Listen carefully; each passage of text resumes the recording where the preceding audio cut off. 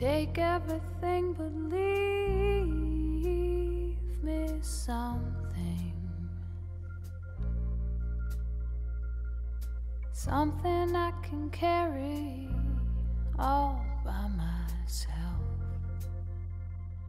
I grew up in Chaddsford, Pennsylvania, about 20 minutes south of Philly. The town I went to school in, where my dad went to work, and everything is Wilmington, Delaware. I started playing music because my dad and mom wanted me to. I have 2 older brothers. They didn't take any lessons, no guitar, no piano, nothing like that. And so by the time I came around, my parents thought, come hell or high water, we're gonna make this girl study music. My grandmother was an excellent pianist, my grandmother on my father's side. My dad's a phenomenal musician. He's one of those guys who can hear anything and play it right back perfectly. I started taking piano lessons when I was 11. I picked up the guitar soon after that. Wilmington, Delaware, there was an amazing guitar teacher there, a guy named John Darty. You had to have straight A's to study with him, and you had to write an essay that answered the question, what is music?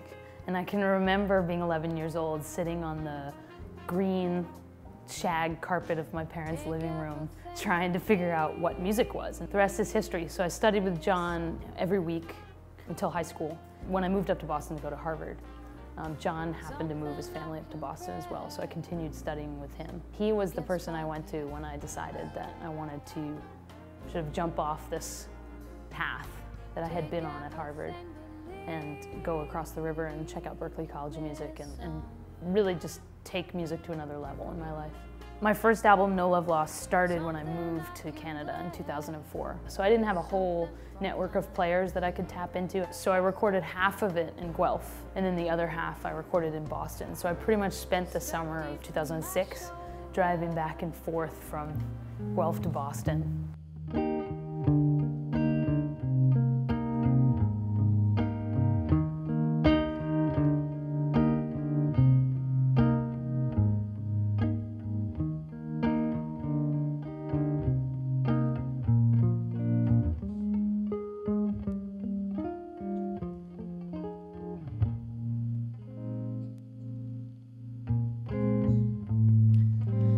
Book I'm reading, pages falling out, to the mouth of someone else. Take your red, perfect mouth. It's interesting time. It's every man for himself. It's take what you can carry and cast away all else. You can have the sky, baby. Got no use for it now. So don't go asking me why.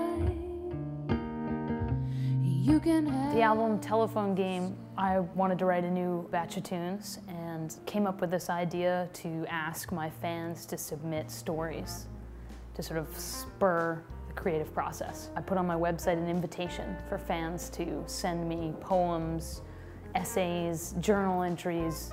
They could send me anything they wanted. They could send it via email, they could send it via letter, they could send pictures, they could send postcards, they could leave a message on my voicemail box, they could do any of those things. And I would read what they said and you know, sort of roll it around in my head and see if a song came out.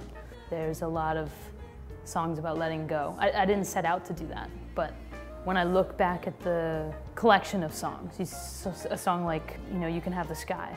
The lyric is, you can have the sky, baby, you know, I don't have any use for it now. Same kind of thing, take everything but leave me something, you know, something I can forget you by. something I can fall. On the Telephone Game record, I basically hired a dream band. A lot of players that I can't believe that I actually got them to play on my record. First and foremost, Terry Lynn Carrington, one of the best living drummers in the world. Huge hero of mine. When I was at Berklee, she was around. I just called her up and asked her if she would play on the record. I had worked with her on a previous record, so she was down for it, but she's just amazing. It's interesting time. It's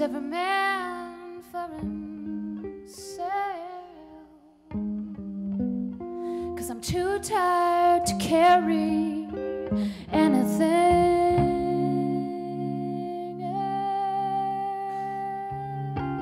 else.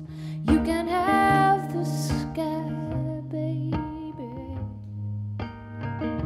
'cause I got no use for it now. Don't go asking me why. You can have